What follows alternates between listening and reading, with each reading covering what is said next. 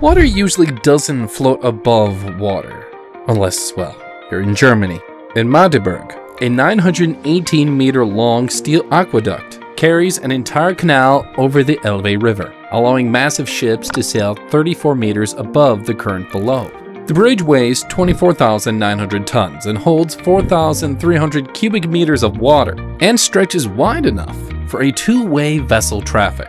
But building it meant solving impossible problems: sinking riverbeds, 13,000-ton support loads, steel expansion over a meter, and the threat of collapse from even one miscalculated weld.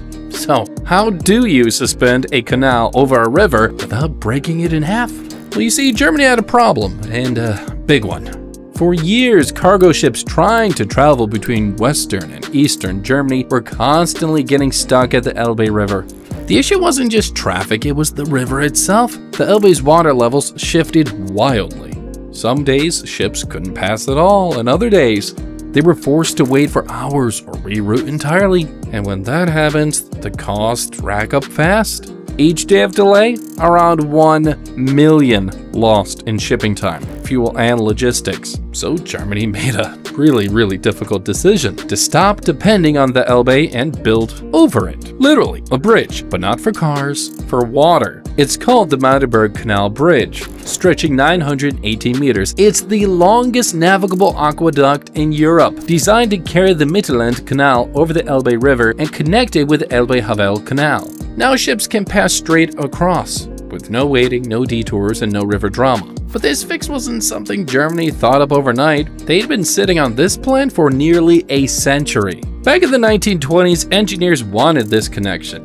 In 1934, they even started building it, but you know, the Second World War stopped everything cold, and for decades, those concrete pillars stood abandoned, cut off by history, until reunification changed everything. Once East and West Germany rejoined, the need to finish this link became really urgent. So in 1993, construction came back with full force. As a part of the German Unity Transport Project number 17, over 130 million went into the bridge alone. But the entire waterway junction, that topped 500 million. A big spend, sure, but the payoff was huge. Now ships sail smoothly through one of the busiest island shipping corridors in Europe.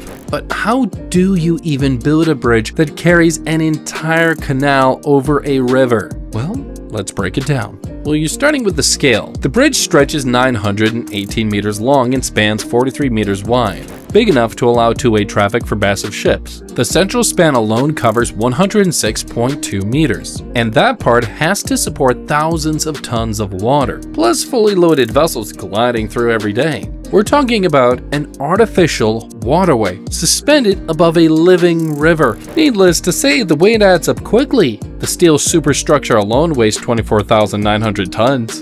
And just so everybody knows, for perspective, that's about the weight of 4 Eiffel Towers. And then you add the volume of water, 4,300 cubic meters, and full-size cargo ships. Every part of this bridge had to be built like it was carrying a moving mountain, because it was. So to manage that, the engineers broke the bridge into two main parts: the foreshore bridge and the main bridge. The foreshore bridge acts like a gradual on-ramp, so to speak. It runs 690 meters, guiding the canal smoothly toward the Elbe. And then comes the main bridge, 227.4 meters long, built to span the river directly. Now, the biggest span was 106.2 meters of open air beneath the canal. And all of this sits inside a 34-meter wide steel trough, deep enough to carry water and keep ships floating safely, no matter the load. Now let's talk about what holds it all up, because needless to say, you can't support that kind of weight with guesswork. The foreshore bridge rests on 17 supported columns, each built with 51-centimeter thick reinforced concrete piles. These piles were driven 12 meters into the ground, anchoring into dense sediment layers to avoid any sinking or shifting. But the real challenge was the riverbed itself. For the central columns standing directly in the Elbe, engineers had to find a way to support over 13,000 tons per column without using deep foundation piles. And they used what was called flat-founded columns, meaning each one sits directly on the riverbed.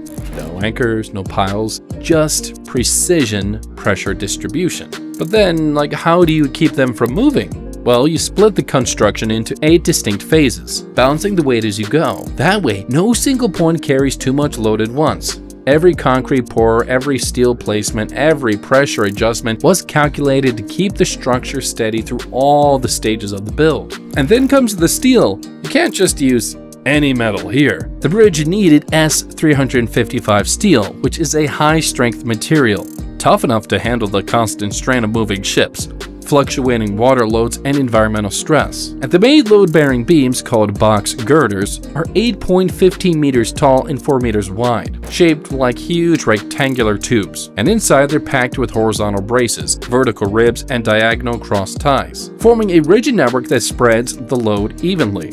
And all of it had to account for extreme events, like windstorms or even accidental collisions. Because, what happens if a cargo ship hits a bridge support head-on? Well, first off, oh frick, and thankfully the engineers modeled that exact scenario. They calculated the impact force at 23 million newtons, which means, translation, that's the same force as 1,500 full-speed trucks smashing into the column. Now, to absorb that kind of blow, they reinforced the base of each column with extra steel plating and wrapped energy-absorbing buffers around them to take the hit without damaging the entire structure. But the real trick, believe it or not, was flexibility. This massive steel structure expands and contracts every single day.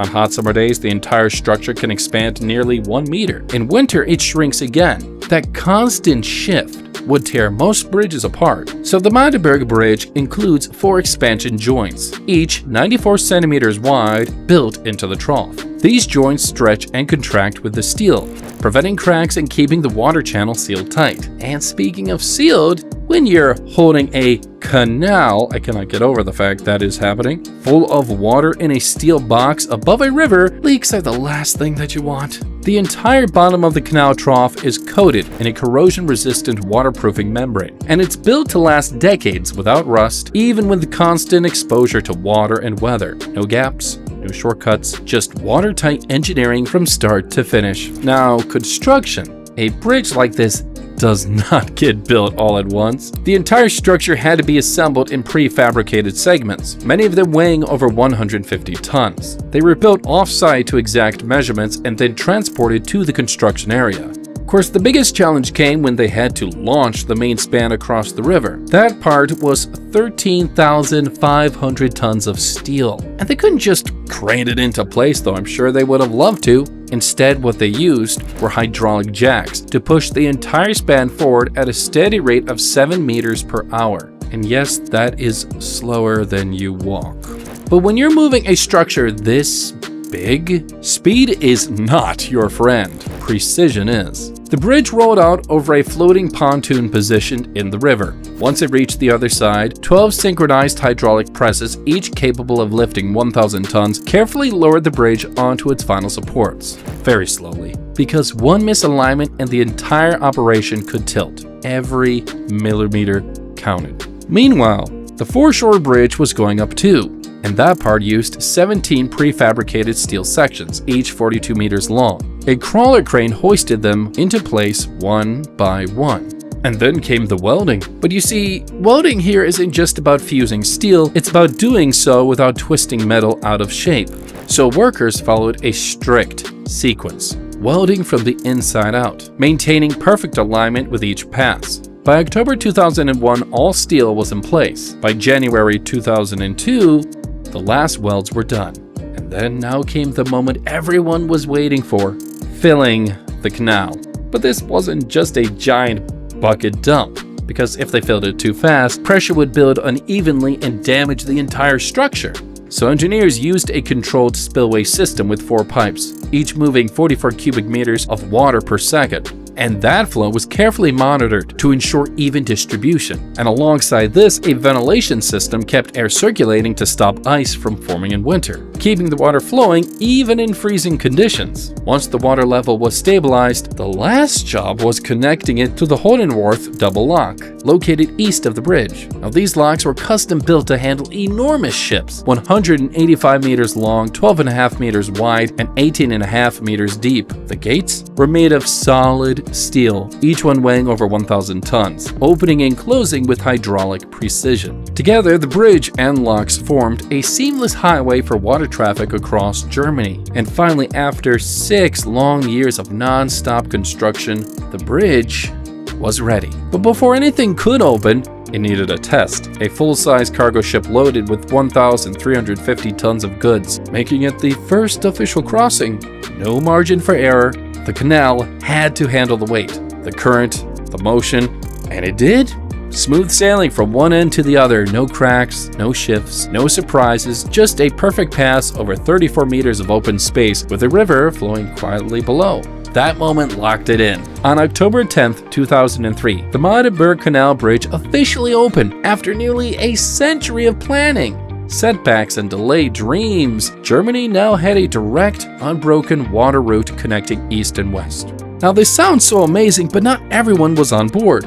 Because behind all the celebration there were critics, and their concerns ran deep. Just one day before the grand opening, a nearby lock system failed, water blasting through, eroding a street and part of the canal bank. Crews moved fast to repair the damage, and the bridge still opened on schedule, but questions remained. The $500 million investment promised big cargo traffic, up to 7 million tons a year. By 2015, that number hovered below 6. Critics called it oversized. Environmental groups warned it could harm regional water systems, but still, Magdeburg's port is growing, and the bridge, it's here to stay. Don't forget to like, drop a comment down below, and turn on notifications for more megastructure deep dives.